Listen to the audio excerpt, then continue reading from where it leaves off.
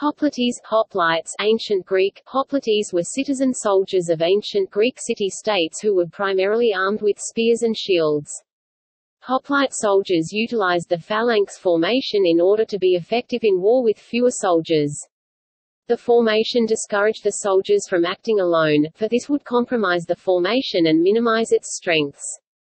The hoplites were primarily represented by free citizens, propertied farmers and artisans, who were able to afford the bronze armor suit and weapons, estimated at a third to a half of its able-bodied adult male population. Hoplites were not professional soldiers and often lacked sufficient military training. However, some states did maintain a small elite professional unit, known as the epilektoi, chosen, since they were picked from the regular citizen infantry. These existed at times in Athens, Argos, Thebes, Greece, and Syracuse, among others. Hoplite soldiers made up the bulk of ancient Greek armies. In the 8th or 7th century BC, Greek armies adopted the phalanx formation. The formation proved successful in defeating the Persians when employed by the Athenians at the Battle of Marathon in 490 BC during the First Greco-Persian War. The Persian archers and light troops who fought in the Battle of Marathon failed because their bows were too weak for their arrows to penetrate the wall of Greek shields that made up the phalanx formation. The phalanx was also employed by the Greeks at the Battle of Thermopylae in 480 BC and at the Battle of Plataea in 479 BC during the Second Greco-Persian War. The word hoplite Greek, hoplites, place hoplitai derives from hoplon, plural hopla, the name for the type of shield used by the soldiers. However, the shield was more commonly known as an aspis, so the word hopla may refer to the soldiers' weapons or even their full armament. In the modern Hellenic army, the word hoplite Greek, oplites, is used to refer to an infantryman.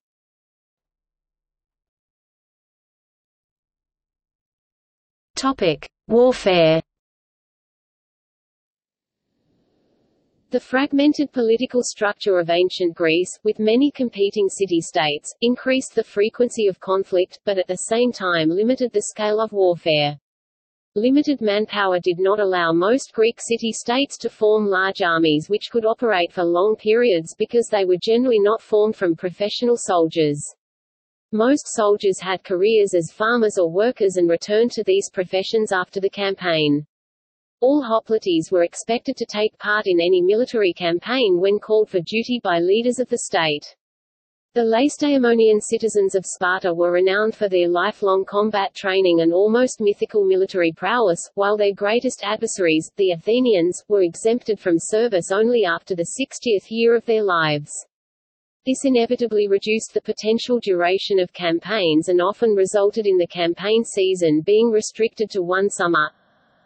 Armies generally marched directly to their destination, and in some cases the battlefield was agreed to by the contestants in advance. Battles were fought on level ground, and hoplites preferred to fight with high terrain on both sides of the phalanx so the formation could not be flanked.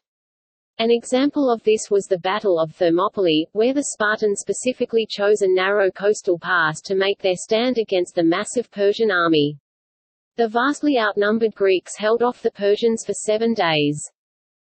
When battles occurred, they were usually set piece and intended to be decisive. The battlefield would be flat and open to facilitate phalanx warfare. These battles were usually short and required a high degree of discipline. At least in the early classical period, when cavalry was present, its role was restricted to protection of the flanks of the phalanx, pursuit of a defeated enemy, and covering a retreat if required.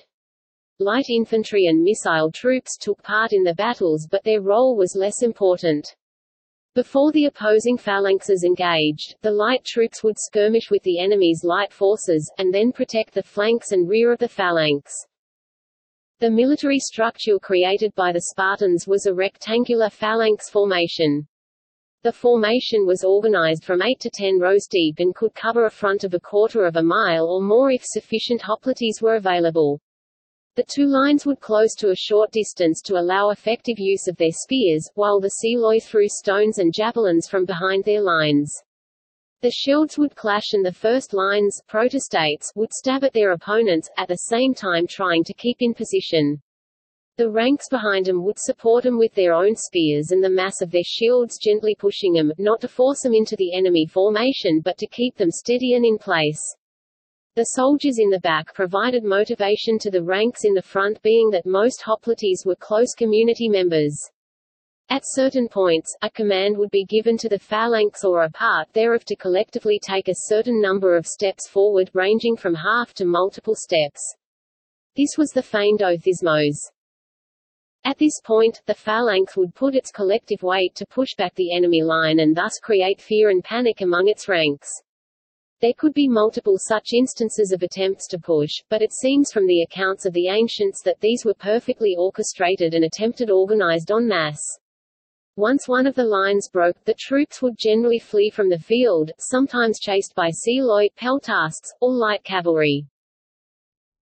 If a hoplite escaped, he would sometimes be forced to drop his cumbersome aspis, thereby disgracing himself to his friends and family, becoming a ripsaspis, one who threw his shield. To lessen the number of casualties inflicted by the enemy during battles, soldiers were positioned to stand shoulder to shoulder with their hoplon. The hoplites' most prominent citizens and generals led from the front. Thus, the whole war could be decided by a single field battle. Victory was enforced by ransoming the fallen back to the defeated, called the custom of the Greeks. Individual hoplites carried their shields on their left arm, protecting not only themselves but also the soldier to the left. This meant that the men at the extreme right of the phalanx were only half protected. In battle, opposing phalanxes would exploit this weakness by attempting to overlap the enemy's right flank. It also meant that, in battle, a phalanx would tend to drift to the right, as hoplites sought to remain behind the shield of their neighbor. The most experienced hoplites were often placed on the right side of the phalanx, to counteract these problems. According to Plutarch's sayings of Spartans, "A man carried a shield for the sake of the whole line." The phalanx is an example of a military formation in which single combat and other individualistic forms of battle were suppressed for the good of the whole. In earlier Homeric, Dark Age combat, the words and deeds of supremely powerful heroes turned the tide of battle. Instead of having individual heroes, hoplite warfare relied heavily on the community and unity of soldiers. With friends and family pushing on either side and enemies forming a solid wall of shields in front, the hoplite had little opportunity for feats of technique and weapon skill, but great need for commitment and mental toughness. By forming a human wall to provide a powerful defensive armor, the hoplites became much more effective while taking fewer casualties. The hoplites had much discipline and were taught to be loyal and trustworthy. They had to trust their neighbors for mutual protection, so a phalanx was only as strong as its weakest elements. Its effectiveness depended on how well the hoplites could maintain this formation while in combat, and how well they could stand their ground, especially when engaged against another phalanx. The more disciplined and courageous the army, the more likely it was to win. Often engagements between the various city-states of Greece would be resolved by one side fleeing after their phalanx had broken formation.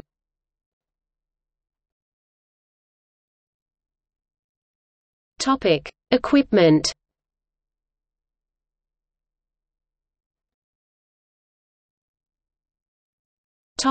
Body armor. Each hoplite provided his own equipment. Thus, only those who could afford such weaponry fought as hoplites. As with the Roman Republican army, it was the middle classes who formed the bulk of the infantry.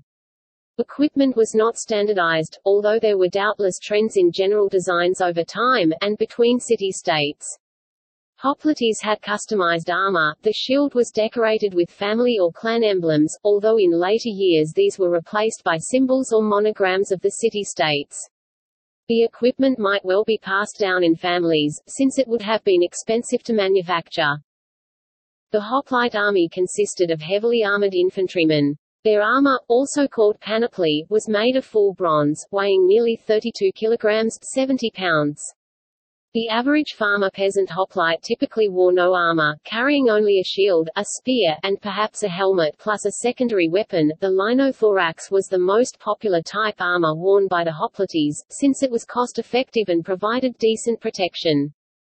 The richer upper-class hoplites typically had a bronze cuirass of either the bell or muscled variety, a bronze helmet with cheek plates, as well as greaves and other armor. The design of the helmets used varied through time. The Corinthian helmet was at first standardized and was a very successful design.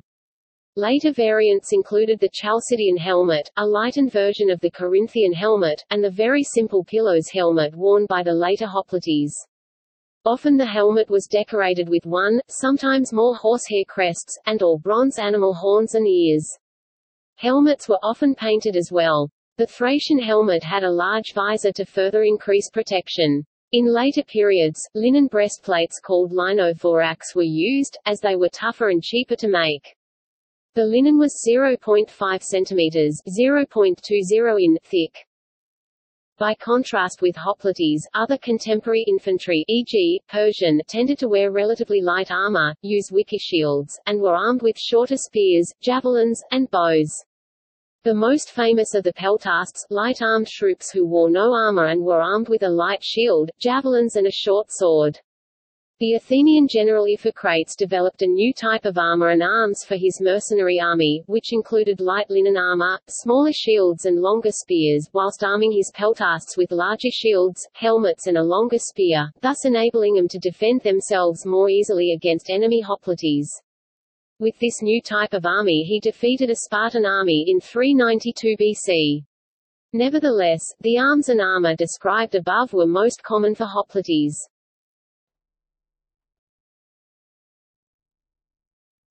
Topic: Shield. Hoplites carried a large concave shield called an aspis, often referred to as a hoplon, measuring between 80 to 100 cm (31 to 39 in) diameter and weighing between 6.5 to 8 kg (14 to 18 pounds). This large shield was made possible partly by its shape, which allowed it to be supported on the shoulder. The hoplon shield was put together in 3 layers. The center layer was made of thick wood, the outside layer facing the enemy was made of bronze, and leather made up the inside of the shield. The revolutionary part of the shield was, in fact, the grip. Known as an argive grip, it placed the handle at the edge of the shield, and was supported by a leather fastening for the forearm at the center. These 2 points of contact eliminated the possibility of the shield swaying to the side after being struck, and as a result soldiers rarely lost their shields. This allowed the hoplite soldier more mobility with the shield, as well as the ability to capitalize on its offensive capabilities and better support the phalanx. The large hoplon shields, designed for pushing ahead, were the most essential equipment for the hoplites.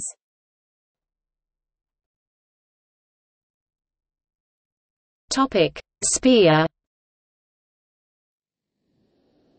The main offensive weapon used was a 2.4 to 4.5 meters (7.9 to 14.8 feet) long and 2.5 centimeters (1 in) diameter spear called a doru, or dori.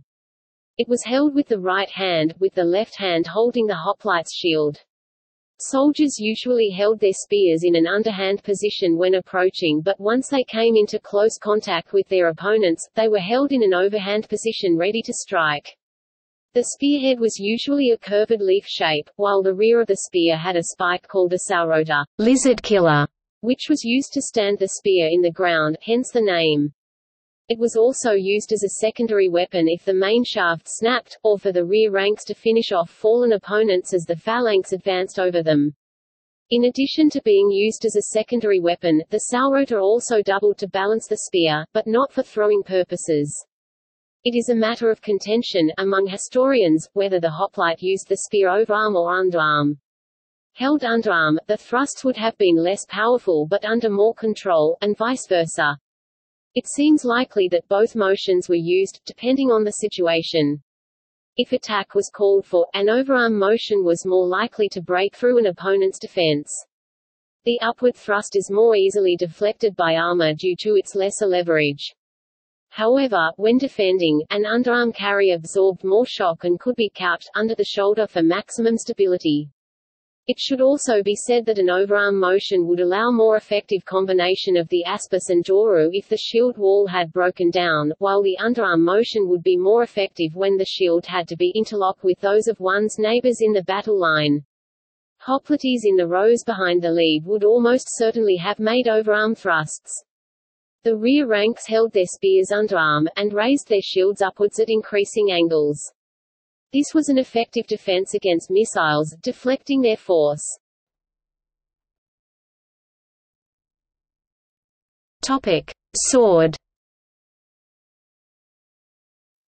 Hoplites also carried a sword, mostly a short sword called a xiphos, but later also longer and heavier types. The short sword was a secondary weapon, used if or when their spears were broken or lost, or if the phalanx broke rank. The xiphos usually had a blade around 60 cm 24 in long, however, those used by the Spartans were often only 30 to 45 cm long. This very short xiphos would be very advantageous in the press that occurred when two lines of hoplites met, capable of being thrust through gaps in the shield wall into an enemy's unprotected groin or throat, while there was no room to swing a longer sword. Such a small weapon would be particularly useful after many hoplites had started to abandon body armor during the Peloponnesian War. Hoplites could also alternatively carry the kopis, a heavy knife with a forward curving blade.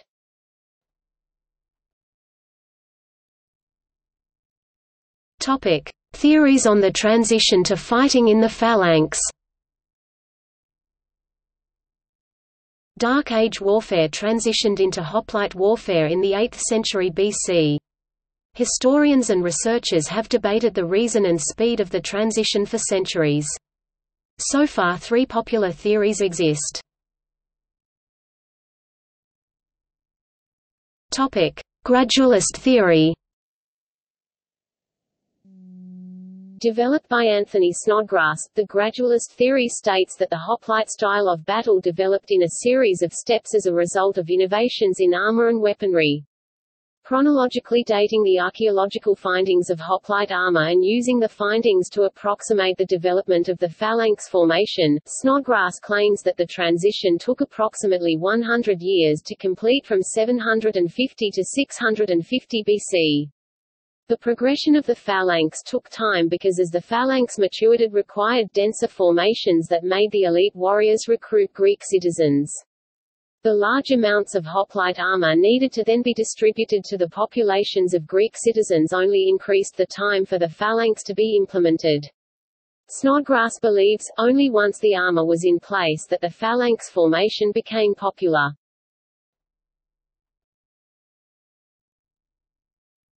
Topic: Rapid adoption theory. The rapid adaptation model was developed by historians Paul Cartledge and Victor Hansen.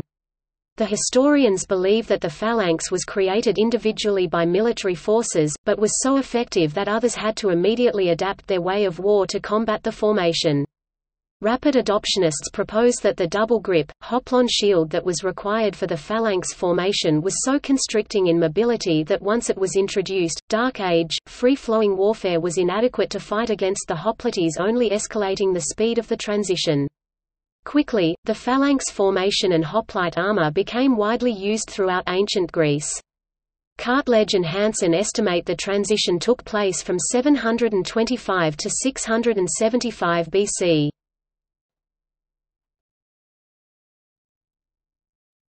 Topic: Extended gradualist theory. Developed by Hans van Wees, the extended gradualist theory is the most lengthy of the 3 popular transition theories. Van Wees depicts iconography found on pots of the Dark Ages, believing that the foundation of the phalanx formation was birthed during this time. Specifically, he uses an example of the Chigi vase to point out that hoplite soldiers were carrying normal spears as well as javelins on their backs. Matured hoplites did not carry long-range weapons including javelins. The Chigi vase is important for our knowledge of the hoplite soldier because it is one if not the only representation of the hoplite formation, known as the phalanx, in Greek art. This led Van Wees to believe that there was a transitional period from long-range warfare of the Dark Ages to the close combat of hoplite warfare. Some other evidence of a transitional period lies within the text of Spartan poet Tyrtaios, who wrote, "Will they draw back for the pounding of the missiles? No, despite the battery of great hurl stones, the helmets shall abide the rattle of war unbowed." At no point in other texts does Tyrtaios discuss missiles or rocks, making another case for a transitional period in which hoplite warriors had some ranged capabilities. Extended gradualists argue that hoplite warriors did not fight in a true phalanx until the 5th century BC. Making estimations of the speed of the transition reached as long as 300 years, from 750 to 450 BC.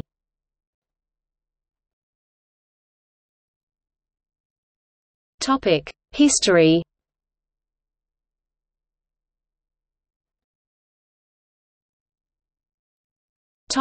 Ancient Greece. The exact time when hoplite warfare was developed is uncertain, the prevalent theory being that it was established sometime during the 8th or 7th century BC, when the heroic age was abandoned and a far more disciplined system introduced, and the Argive shield became popular. Peter Krentz argues that the ideology of hoplitic warfare as a ritualized contest developed not in the 7th century BC, but only after 480, when non-hoplite arms began to be excluded from the phalanx. Anagnostis Agelorachus, based on recent archaeoanthropological discoveries of the earliest monumental polyandrian communal burial of male warriors at Paros Island in Greece, unveils a last quarter of the 8th century BC date for a hoplitic phalangeal military organization. The rise and fall of hoplite warfare was tied to the rise and fall of the city-state. As discussed above, hoplites were a solution to the armed clashes between independent city-states. As Greek civilization found itself confronted by the world at large, particularly the Persians, the emphasis in warfare shifted. Confronted by huge numbers of enemy troops, individual city-states could not realistically fight alone. During the Greco-Persian Wars 499 to 448 BC, alliances between groups of cities, whose composition varied over time, fought against the Persians. This drastically altered the scale of warfare and the numbers of troops involved. The hoplite phalanx proved itself far superior to the Persian infantry at such conflicts as the Battle of Marathon, Thermopylae, and the Battle of Plataea. During this period, Athens and Sparta rose to a position of political eminence in Greece, and their rivalry in the aftermath of the Persian Wars brought Greece into renewed internal conflict. However, the Peloponnesian War was on a scale unlike conflicts before. Fought between leagues of cities, dominated by Athens and Sparta respectively, the pooled manpower and financial resources allowed a diversification of warfare. Hoplite warfare was in decline. There were 3 major battles in the Peloponnesian War, and none proved decisive.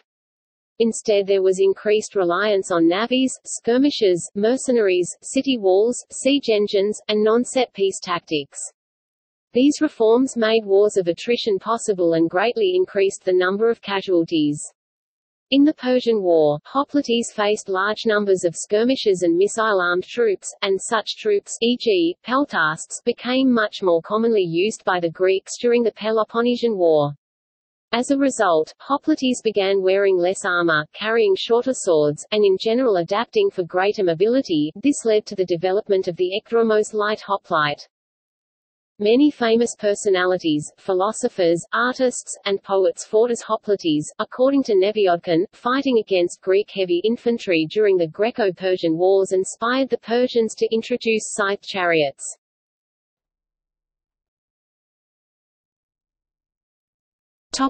Sparta. Sparta is one of the most famous city-states, along with Athens, which had a unique position in ancient Greece. Contrary to other city-states, the free citizens of Sparta served as hoplites their entire life, training and exercising also in peacetime, which gave Sparta a professional standing army. Often small, numbering around 6,000 at its peak to no more than 1,000 soldiers at lowest point, divided into 6 mora or battalions, the Spartan army was feared for its discipline and ferocity. Military service was the primary duty of Spartan men, and Spartan society was organized around its army.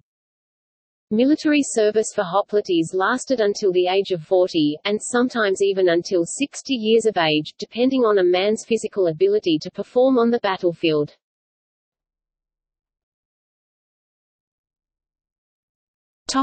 Macedonia. Later on in the Hoplite era, more sophisticated tactics were developed, in particular by the Theban general Epaminondas.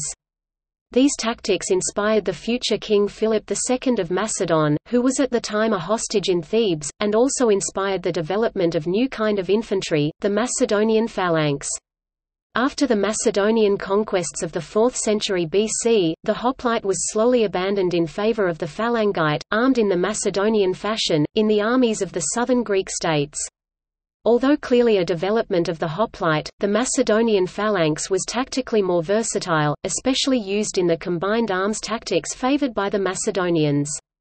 These forces defeated the last major hoplite army, at the Battle of Chaeronea 338 BC, after which Athens and its allies joined the Macedonian Empire.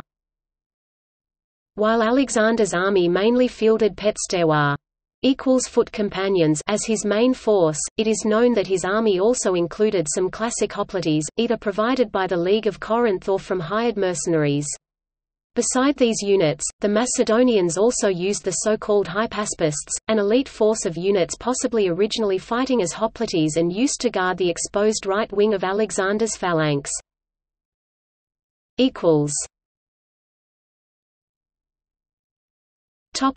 Hoplite-style warfare outside Greece.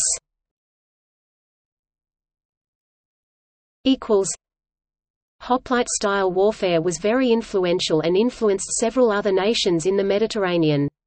Hoplite warfare was the dominant fighting style on the Italian peninsula up to the early 3rd century BC, employed by both the Etruscans and the early Roman army. The Romans later changed their fighting style to a more flexible maniple organization, which was more versatile on rough terrain like that of Samnium. Roman equipment also changed, and they re-equipped their soldiers with longer oval shields scutum, swords and heavy javelins pilum. In the end only the triarii would keep a long spear aster as their main weapon. However, the triarii would still fight in a traditional phalanx formation. Though the Italian tribes, namely the Socii fighting with the Romans, later adopted the new Roman fighting style, some continued to fight as hoplites.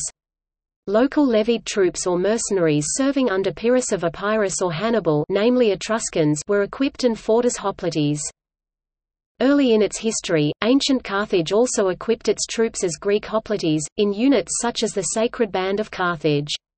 Many Greek hoplite mercenaries also fought in foreign armies, such as Carthage and Achaemenid Empire, where it is believed by some that they inspired the formation of the Cardaces. Some hoplites served under the Illyrian king Bardylus in the 4th century. The Illyrians were known to import many weapons and tactics from the Greeks. The Diadochi imported the Greek phalanx to their kingdoms. Though they mostly fielded Greek citizens or mercenaries, they also armed and drilled local natives as hoplites or rather Macedonian phalanx, like the Machimoi of the Ptolemaic army.